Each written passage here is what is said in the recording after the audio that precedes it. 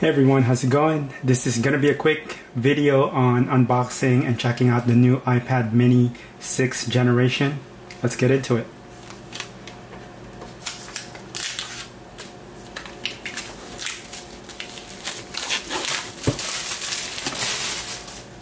Alright, so this was announced, I believe, about a week or so ago, the same day that the iPhone 13 was announced.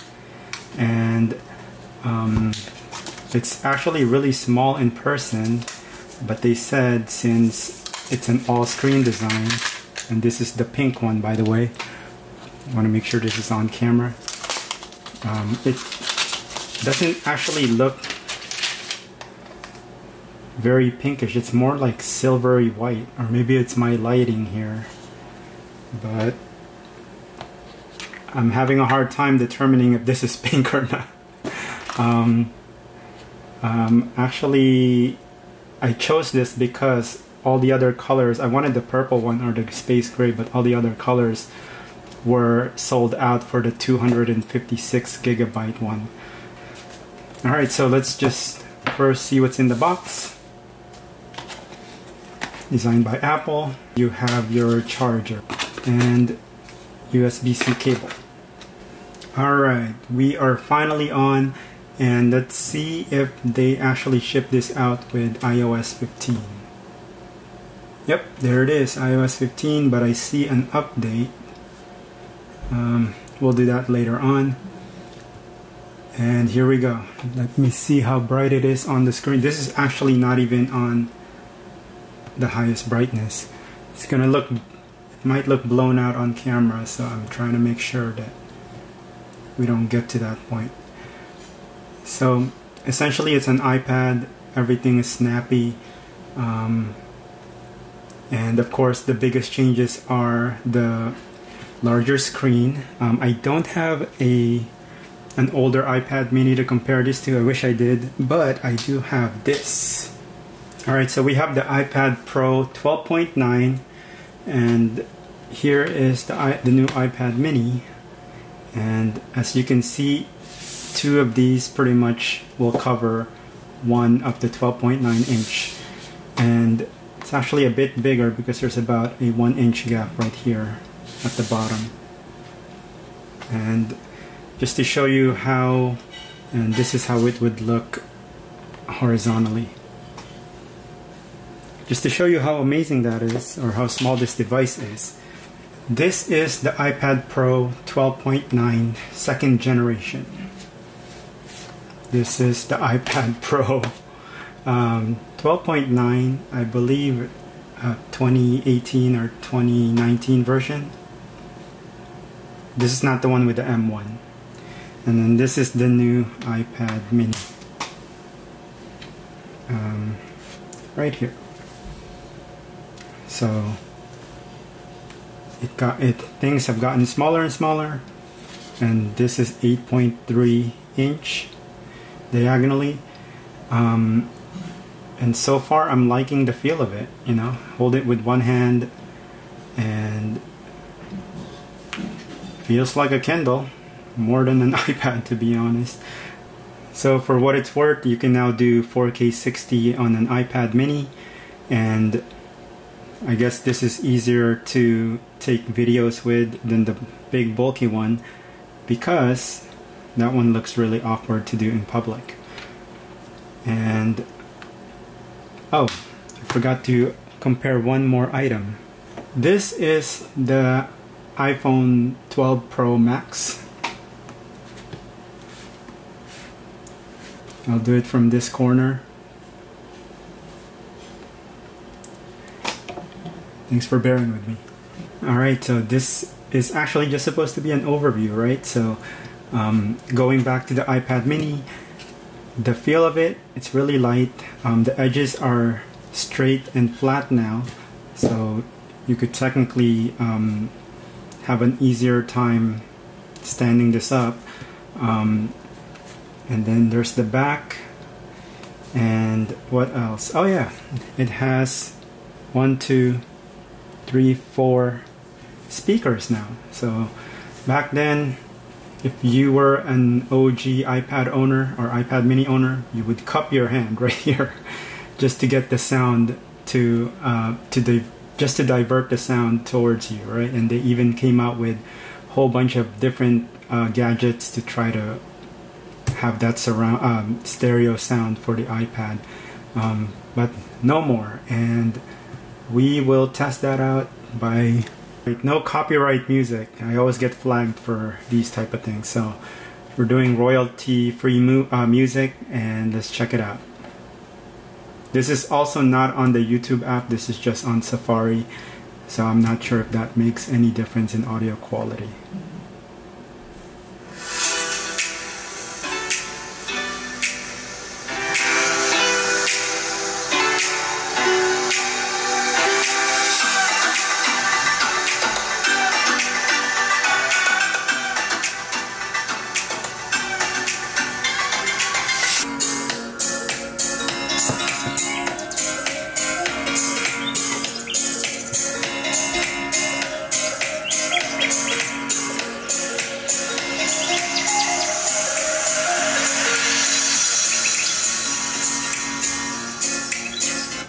Alright, so that was the audio quality. Alright, let's check out a 4K clip, and I don't even think it's gonna show 4K without going on the actual app, but I just wanted to show the aspect ratio of 16:9 videos on here, because that was the biggest concern besides the speakers that I had with the old iPad mini, meaning it would only show, you know, right there in the center, and there'd be a big chunky black bar at the top and bottom. So here we are. It even shows in HDR, by the way. And this is everyone's go-to 4K video on YouTube. I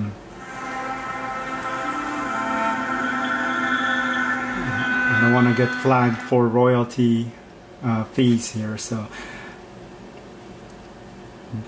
this is really, really nice on this screen. It's very vibrant, and it's not even running at 4K. So let's see how it looks on 4K. So it's in HDR. I'm running it on 4K. The mini doesn't have a 4K screen, but as you can see, the quality is really, really nice. And let me see if I can get this closer to the camera.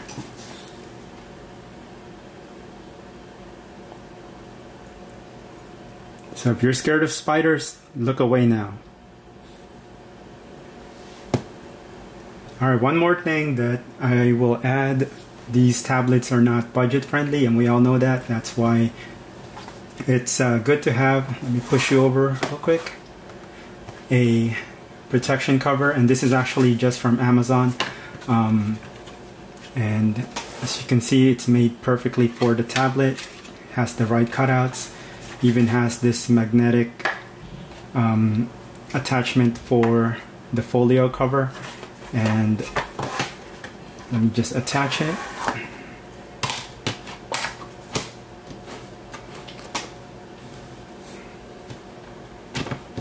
Boom, you have yourself a stand.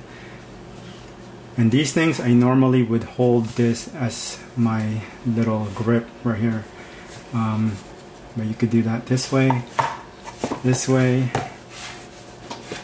have it like that. And of course, the one thing that I forgot to mention is this thing can have the Apple Pencil attached to it. So it's magnetic. This is the second generation, and as you can see, it actually already connected to it. Alright, they've really updated this tablet to be an all-rounder. I just downloaded the YouTube app so we can watch everything without any UI on there. This is on HDR, and this is one of those LG OLED demo tests, but you can see it looks really nice even on this screen. And of course, like I said, it does support Apple Pencil now, and it has that magnetic capability.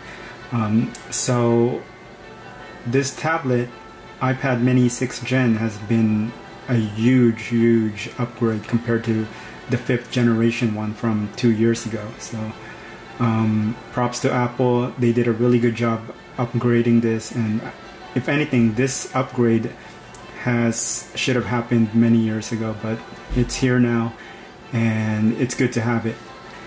I'm just gonna let the rest of this play, and as you can see, colors are really vibrant, and as I'm showing this to you guys, hopefully the camera is picking up a lot of these colors well. Thanks for watching again, and see you in the next one.